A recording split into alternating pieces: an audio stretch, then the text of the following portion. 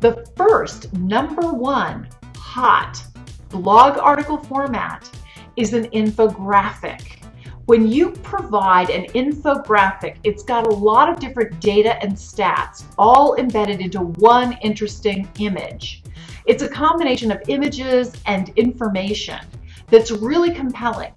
And it doesn't necessarily have to be something that you have personally created. You can find infographics online. In fact, you can do a Google search looking for infographics, and you can provide that in your blog post and comment on the infographic. By far and away, infographics are the #1 most popular blog content you can provide.